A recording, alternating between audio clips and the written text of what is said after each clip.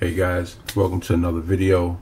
And man, what can I say, man? You guys, I don't know if you've been following me, but I've been, since Man of Steel came out in 2013, I've been waiting for DC Collectibles to do their own damn figures. We had to wait a while. 2013 seems like a while ago, especially waiting for this fig. And what can I say? It's finally here, guys. I have not been able to put this guy down since I got it yesterday morning. I just can't put him down. Like, I've been waiting for this articulate, a good scaled, sculpted, articulated Superman fig for so long. And if this is just the, the first run of what DC Collectibles is going to do with their films, their film movies, I mean, this is going to be incredible. This line is going to be phenomenal. I hope they continue it. I hope people go out and buy it and support it. But this right here, guys, I mean, you probably seen other videos and how it looks, but let me just show you how it looks, how he looks in the box. Get a real quick view of the box. Like, no one cares really about the box. See Armored Batman in the back, but you've seen other videos about the articulation and stuff, and I'll show you that. But I'm gonna get to the two things that bother me real quick about this fig. Number one, the paint job is excellent, but it's a little, the blue is a little too bright. I will give Mattel this one little good point. Their Superman figs, the paint was a nice blue, not too dark, not too light. But this one, you can see is light. It should be a little more blue, a little more darker blue. I wish the reds were red and the blues were blue. The reds are more dark maroon, so to speak. But that's the one gripe. The other gripe is the head sculpt. I mean, at some angles it looks like Henry Cavill, and others it doesn't.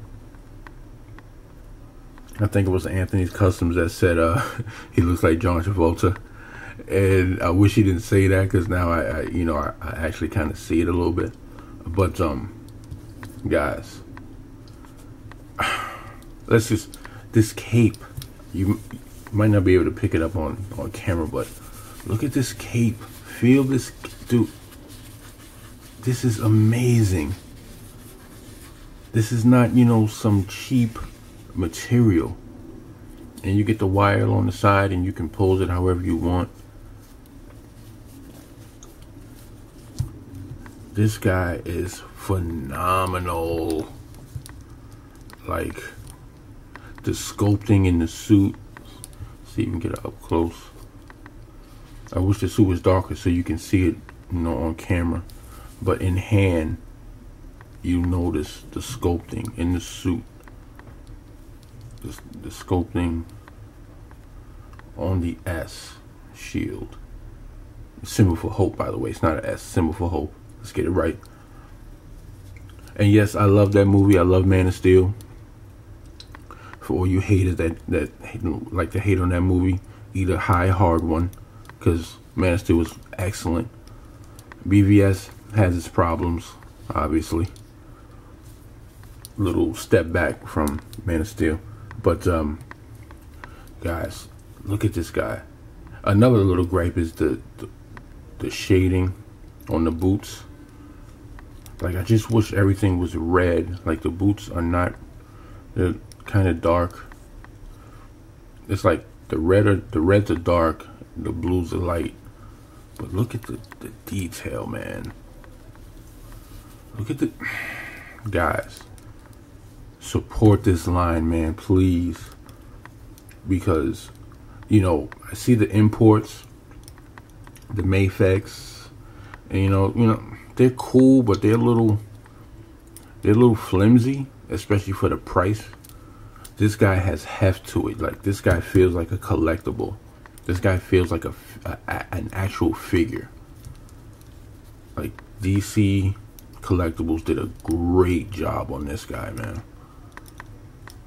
Like, he does come with a flight stand. Flight stand is cool. I'll post some pictures up at the end of the vid. I can't believe they let Mattel do their movie figures, especially when they started their own universe, the DC Cinematic Universe, DCEU. But guys, look at this guy, man. The articulation, like, you've seen other videos, but the articulation is on point, especially for a 7-inch scaled figure. Like, you get a waist swivel. The ab doesn't really crunch that much, but you can go back. Man, his head, now that to get the head to look all the way up like that, you can move the neck, so it's not just the head is on a ball joint, a nice ball joint, but the neck moves down, sort of like a Hot Toys. Actually, the neck moves all the way down, and you can move up to have him look up straight like that. And the legs come out. You got a thigh swivel, double hinge knees. You got ankle rocker. Guys, like, I mean, I'm sorry, man. I just been waiting for this fig for so long, and it doesn't disappoint. Like, it just, and you know, I keep saying the cape, but man, this cape is phenomenal. Like, look at the flow. Like, this is amazing, guys. So you get articulation. The price point is kind of high, but if you're paying for import, you know, it's about the same price, maybe a little bit cheaper. You know, it's about 45 bucks here. And, you know, you go to your local comic shop, pick them up. You won't have to get gouged by online prices. Amazon did have these up, but I don't know what happened between Amazon and DC. But guys, this fig, like I said, the only gripes I have is the light blues and the dark reds, and maybe the head sculpt.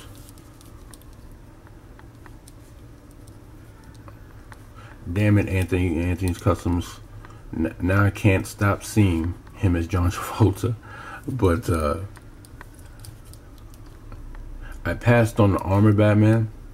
Like, I don't really like the Armor Batman. Maybe I'm biased, but I'm definitely getting Wonder Woman. I'm definitely gonna get the regular suited Batman fig. Like, this guy is phenomenal, guys. If you've been waiting for an articulated DC Collectibles figure, and a Superman figure at that. Superman's 75th anniversary was back in, what, 2013? They had no articulated figures for him. None.